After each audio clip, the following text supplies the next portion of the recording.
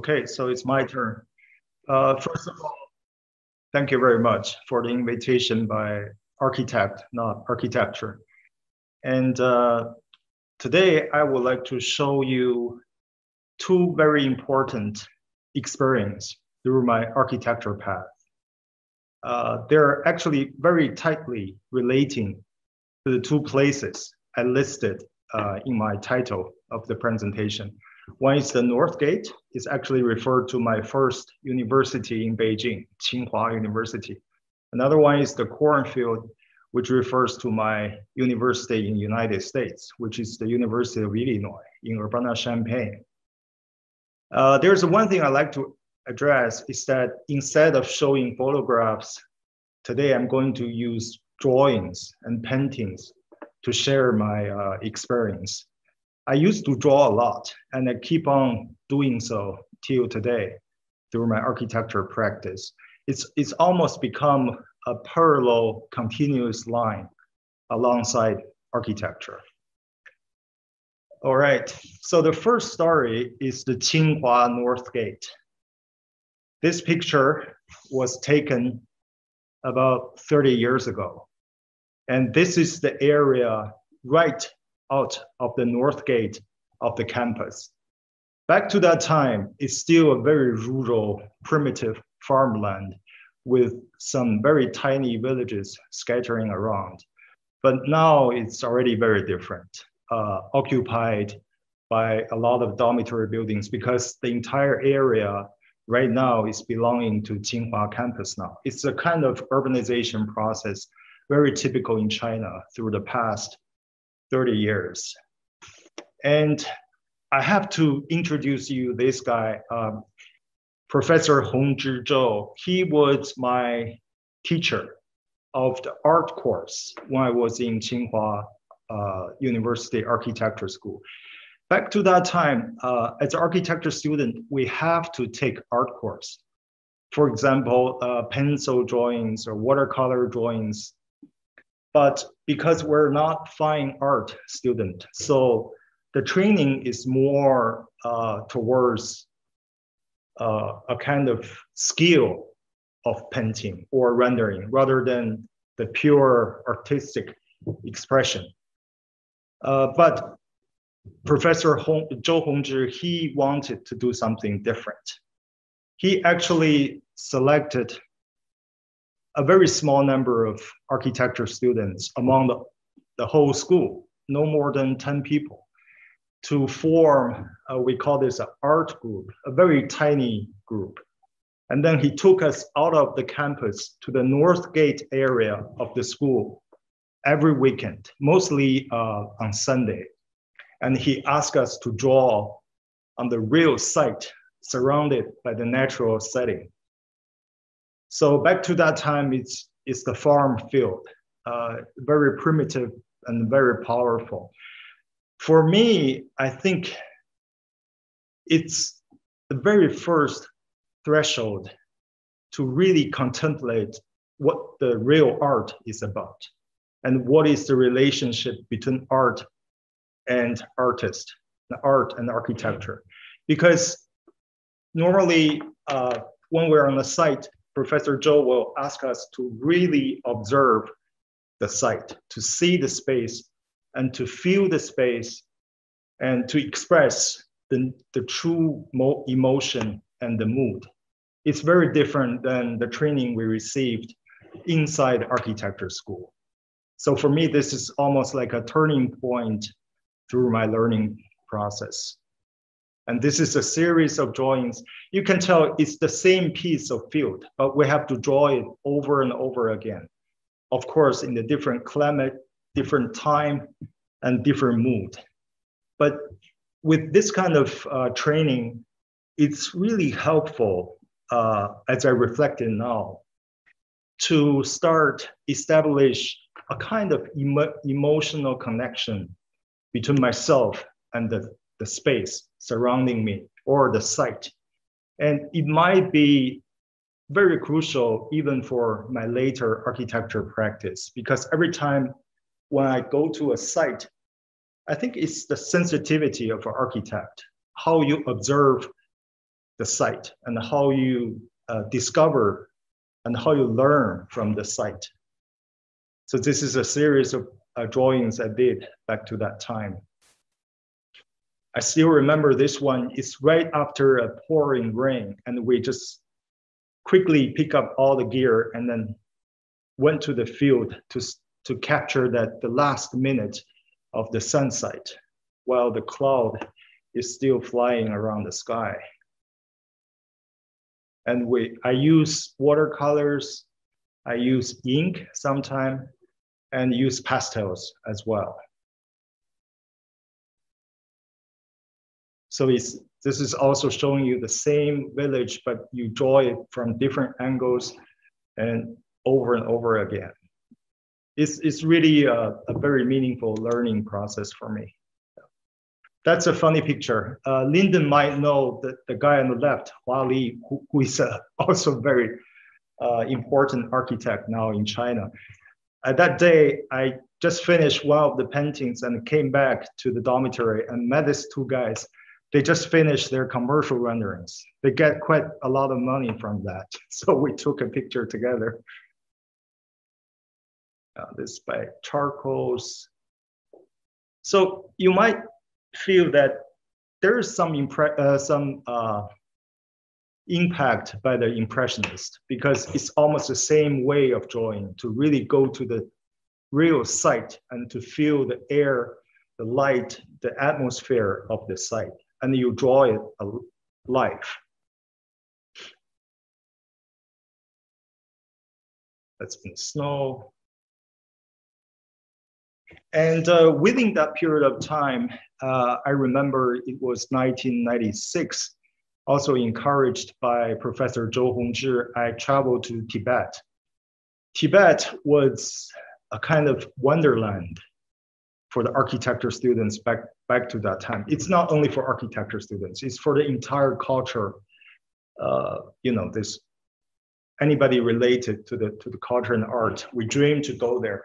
And back to that time, it's still a little bit dangerous because of the cruel condition of the traffic or the living conditions. So after you go to Tibet, you get almost like a warrior certificate. You're somebody.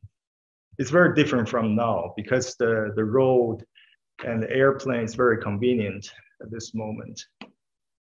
So there's a series of sketches and paintings I did in Tibet.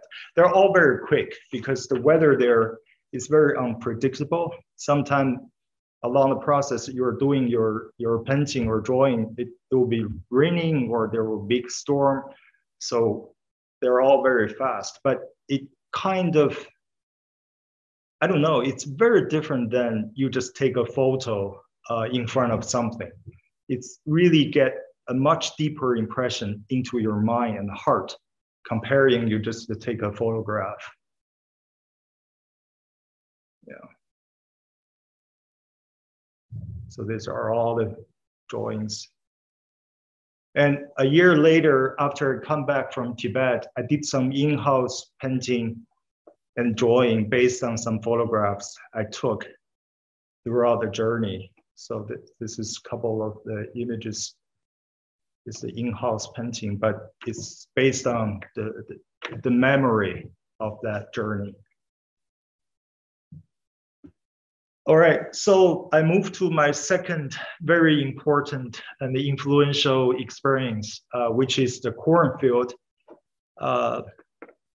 It was during 1999 to 2001, which I had my second master's degree in University of Illinois, the Urbana-Champaign. It's in the middle part of the United States. And if you know that school, you might know why I call this cornfield, because the entire campus is surrounded by a large area of cornfield. So I use this as a nickname of that place. And this is the second person I like to introduce. He is Professor Henry Plummer, and he eventually became my thesis advisor during that 2-year program. Well, I cannot express my grateful feeling to him, because before I went to that school, the education I received in Beijing about architecture is more about the practical part of architecture. For example, the program, the circulation, the form, the composition. But he is the guy who took me to another realm of architecture thinking. It's more about this intangible part of architecture, the natural light, the atmosphere, the ambience, the mood, and the time, which is very tightly relating to my today's architecture practice and architecture thinking. Is still the very important and intriguing keywords for me today. And the first part of his program is an excursion study around Europe, because I was an exchange student in Munich, TUM, which is a very good school in Germany. I stayed there in the summer semester, and I got a list from Henry Plummer. He pointed out all the important buildings I have to visit. So every weekend, I have to travel around and then go to the building, particular building, and also use the hand drawing to record, to depict the very moment of the light condition of that building. So this is a series of sketches I did through that journey. This is obviously the Bregenz Museum by Peter Zumthor in Vienna. And this is just a contour line lit by the natural light. And I stand against the light. It's in the English Garden in Munich. So it's a very touching moment, which had a very I had a very deep impression with throughout this travel. And this is a series of conditions of light and shadow. Some of them are in the cathedral, some of them in museum. This darkness in a very historical building in Vienna, and very important, famous plaza in Munich. And this is actually one day when I came out from school, I look at the wall, there's a shadow casted by the natural light. It's the tree, it's the same tree, but because the leaves are in different distance to the wall, so you start sensing the darker tone and the lighter tone of the leaves. So at that moment, I just catch that with my hand drawing again. And this is the tunnel, a very intriguing light moment in the Munich subway system. And the section of the subway which is based on my imagination. And some specific moment of light condition. On the right side is the Ronshan by Corbusier. The church in Vienna, and on the right side again is Peter Zumthor's the temper installation in the Hanover World Expo in the year of 2000. And this is a very important museum in Munich, Pinakothek. And I study different ways that light is filtered from the sky to the exhibition space by the section type of the architecture, and create a different kind of quality in the atmosphere of the space underneath. And the second part of his program is when I go back to United States, I have to finish a design project, which is a museum. I still remember, it's a museum along the Chicago River. And the name of the project is a place of silence, just establishing a kind of certain ambience in architecture space with studying the light. So that's the major topic of that course. And again, all these drawings, all the renderings, presentations is by hand. This is a particular detail. It's one small light opening, and I use the hand drawings to study the different time, and the light condition will change. So the texture, the ambience, and the shadow will change as well. That's one of the corridors in the museum. It's a meditation space, the darkness, and the penetrating light and shadow, layers of walls. yeah, that's all the space in some particular area of the museum. So for me, that's the two most important turning point. It really changed my path through my architectural learning process. So this is something I like to share with you guys. And I started my own practice since 2008, Vector Architects, 直向建筑. And ever since, I keep on carrying on this habit of hand drawing, because for me, it's almost the most effective tool of architecture design. I have to correct myself. It's not only tool, I think. I think my hand somehow is parallel with my brain. It's really not only execution or a tool of my brain or of my brain thinking. Sometimes I cannot even figure who is leading who. My hand is ahead or my brain is ahead. So it's very intriguing for me. But I think it's very interlocking and interrelating relationship between my hand and the brain. This is a series of sketches I did recently. Some of them are based on the study of a site. Use sketches to build up this kind of connection between architect and the physical surroundings. And some of them, it's an imagination of space, even before we have a scheme. So it's a very initial atmosphere of the space. And some of them is very conceptual. Yeah. It's not even showing you a clear configuration of the space. Yeah. And some of them are the research of some, this is a historical building in China, a very famous temple. So hand drawing can make me to get into a very detailed research of this historical information. And some of them are purely problem solving. All right, so that's all for today. Thank you a lot for your presentation. Appreciate your time, and we are very honored that you both are participating. That's a very nice presentation with so many drawings. I wish I could draw like that. That would be nice. But even at the university, I couldn't do that well. That's very nice. You mentioned how drawing, being outside and having being passionate outside and drawing help you to have that connection, the emotional connection with the site.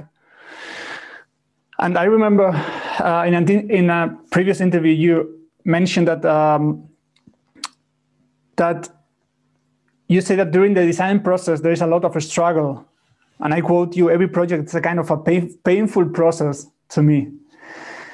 What is it that brings you pain and struggle? Well, I think for me, it's a very normal process, because in the beginning, there's a lot of problems and issues you have to face. And it's all in your brain. And little by little, you try to interpret them and try to understand them. And for me, it's a chemical reaction. I think the design is not like there's one problem, I solved this, and there's another problem, I solved that, and add them together, it's becoming an architecture. Design is not like that. Design process, it's a melting process first. All the problems have to be diffused or melt in your brain, and all of a sudden there is a good idea.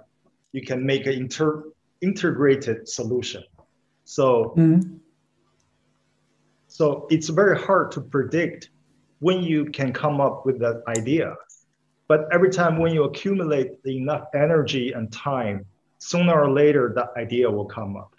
But throughout the process, for me, sometimes it's really struggle. Yeah, it sounds like a very personal process for you. How do you share it with your team at the office? We have a certain way of how we try to push the design forward. For example, in the beginning, we do some site study, we do typology study, and then step by step, different architects within the team, they will try to think about their own solution, and then we talk about it, we discuss about it. And in some cases, some of the idea from my team can really inspire me, but sometimes I have to purely rely on myself. But anyway, it's a procedure, but again, it's hard to predict what moment you have that feeling, there's a click, that I got it. I think this is the difficulty of architecture. Yeah. I also remember in that interview that you mentioned that the only way to achieve high-level architecture is by taking it very personally and emotionally. My question is, how do you deal with setbacks personally and emotionally? A competition that you don't win, or a very interesting project that isn't being realized in the end? Well, of course, emotionally, that's a loss. And that sometimes is hurting. Last year, we were participating competition in Shenzhen, which is a very major city in China, but eventually we didn't get the project.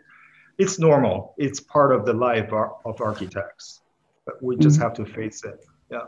But, sometimes I think it's interesting whenever you come up with a specific idea, even though the project for some reason is dead, but that idea, it somehow will be rooting your heart, and that might affect some other project, even though it's not literally using the idea, but this kind of accumulation process for architect is also a self-learning process, I think, which is important. Yeah. We had also similar answer to this question, and it's very nice, interesting that you take it with you, this learning. What is where do you find the most joy about being an architect?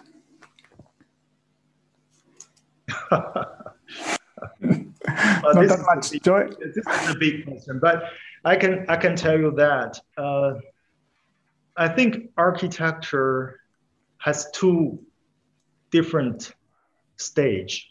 The first stage is the architect design architecture.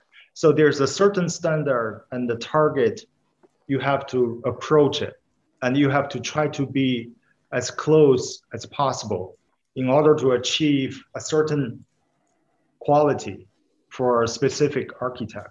But the second stage of architecture is after the architecture started to be used by the regular people, and the space will be engaging with people, with the weather, with the vegetation. So it's a lot of factors, very hard to predict by the designer.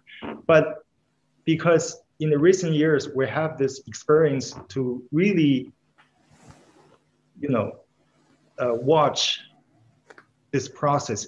For me, it's amazing process, how when you finish a space and you see the regular people, how they interact with the space, and you see how the rain will wash the wall and get this patina in the material, and you see how the vegetation will grow. For me, I think that's probably one of the most joys as an architect, to see your architecture really grow, so. That's very nice. One last question that I wanted to ask is regarding your upbringing in Beijing, and how your relationship with the Tsinghua, bad pronunciation, Tsinghua University, influenced you as a thinker, not only as an architect. Well, of course, there is a very fundamental influence by that school. The Tsinghua University is ranking #1 architecture school in China. And the influence I get from that school partially is from the faculty, from the professor, and of course the Professor Zhou Hongzhi I just mentioned. But there's another very important influential power from that school is by my classmates, by my friends. And Lyndon know that actually during the couple years older than me or younger than me when I was in school, many of the graduates right now, they're becoming great architects in China. And we talk to each other. Sometimes we discuss architecture or art or even, some other issues. I think that's a really energy we stimulate from each other. We keep on growing and making progress, which I really appreciate. Actually, Sang Ke is one of them, right? I don't know if you studied together or almost. He's 1 year older than me, and we're really brothers. We're very close to each other when we're in school. We actually live literally in the same courtyard. We all rent a particular room within that yard. I still remember it's quite a joyful memory throughout my. That's very nice. I would like to ask Lyndon to join the conversation so that we can start the roundtable discussion together.